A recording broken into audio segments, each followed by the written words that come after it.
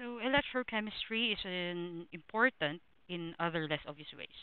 For example, the corrosion of iron, which has tremendous economic implication, and it is an electrochemical process. In addition, many important industrial materials such as aluminum, chlorine, and sodium hydroxide are prepared by electrolytic processes. In analytical chemistry, electrochemical techniques employ electrodes that are specific for a given molecule or ion, such as hydrogen plus, which is for pH meters, fluorine or chlorine, and many others.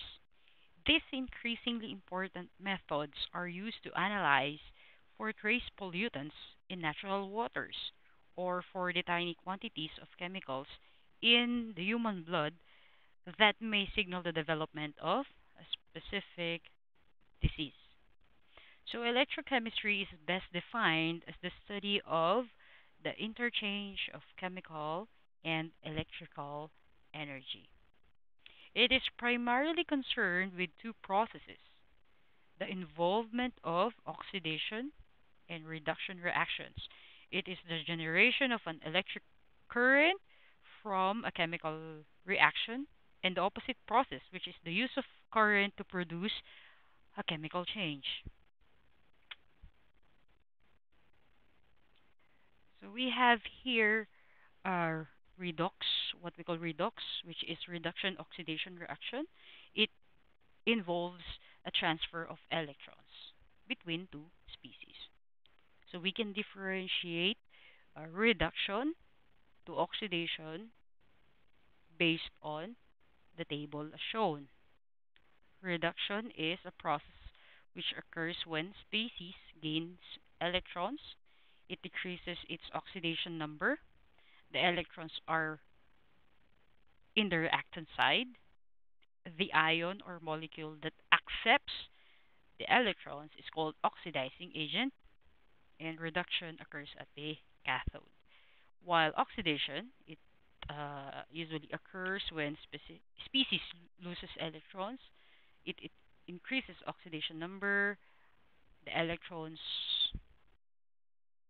are in the product side. The ion or molecule that donates the electrons is called reducing agent, and it is usually occurs at the anode of a cell. Okay, so we have here a technique.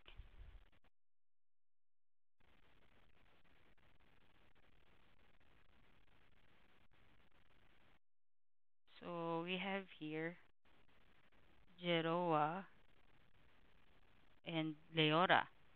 Gain electron reduction oxidizing agent. Again, gain electron reduction oxidizing agent. While this one is lose electron oxidation reducing agent. Again, lose of electrons oxidation reducing agent. So you just need to memorize Zeroa and Leora. Okay.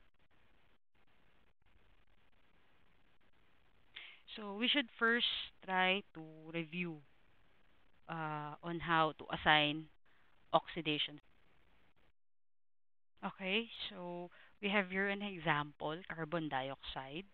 Okay, and from the rules on assigning oxidation states based on number 5, oxygen is -2 on or in most of its compounds, except in cases like peroxide, okay, where it is -1. So, from this compound, alam na natin ang oxidation state ng oxygen. Ang hindi lang natin alam ay oxidation state ng carbon. So, let X equals oxidation number of carbon. So, itong carbon dioxide, wala naman siyang charge. Wala tayong nakitang charge. So, 0. So, ilang oxygen? Dalawa. Times, anong oxidation state niya? -2. Plus, ilang carbon? Isa. Oxidation state? X. So therefore, negative 4 plus X. So therefore, ang oxidation state ng carbon ay 4.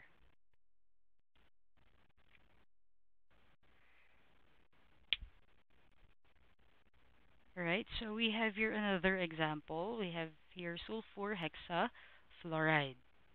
So based on the rules on assigning oxidation states or numbers, number 3. So we have here fluorine is always negative 1 in its compound. So fluorine is negative 1. And as we can see, sulfur has hexafluoride has no charge. So alam na natin ang charge ng oxidation state or number ng fluorine. So ano na lang ang oxidation number or state ng sulfur. And wala tayong nakikitang charge itong compound. So 0 is equal to 6 fluorine fluoride times negative 1 plus ilan ang sulfur? 1 times X, which is the oxidation number of sulfur. So we have 0, negative 6 plus 1. So X is equal to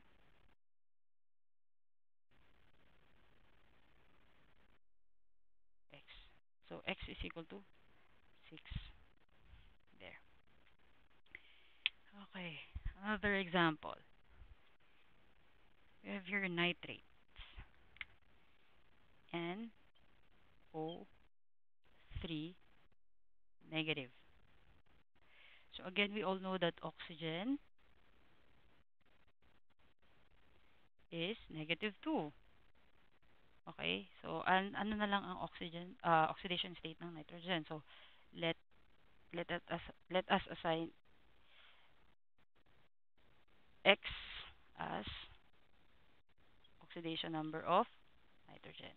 Okay? So makikita natin may charge sa negative 1, isa. So negative 1 is equal to tatlong oxygen times negative 2 charge plus ilang nitrogen? Isa times oxidation state ng nitrogen. So negative 1, negative 6 plus X. So X is equal to 5. So therefore, 5 is the oxidation state or number of nitrogen. Okay, we have one last example. We have here potassium permanganate. 4.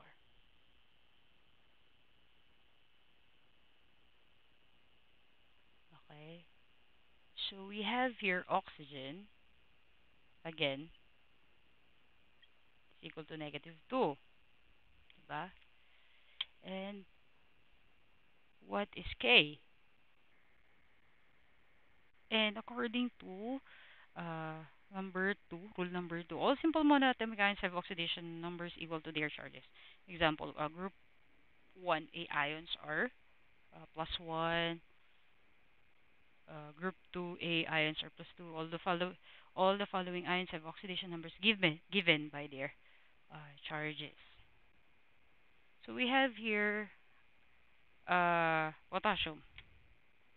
And potassium is located in the periodic table. It is located on group 1A. So therefore, it has positive 1. So alam na natin ang K, alam na natin ang oxygen. So what do we need to compute is for the oxidation state of manganese. So wala siyang charge, so 0. Ilan ang K? Isa times charge 1 plus ilan ang Mn? Isa times charge niya plus ilan ang oxygen? 4 times negative 2. So 0, 1 plus X plus negative 8. So X is equal to 7. So therefore, oxidation state ng manganese ay 7. Okay, so we may now move on to balancing uh, redox equations.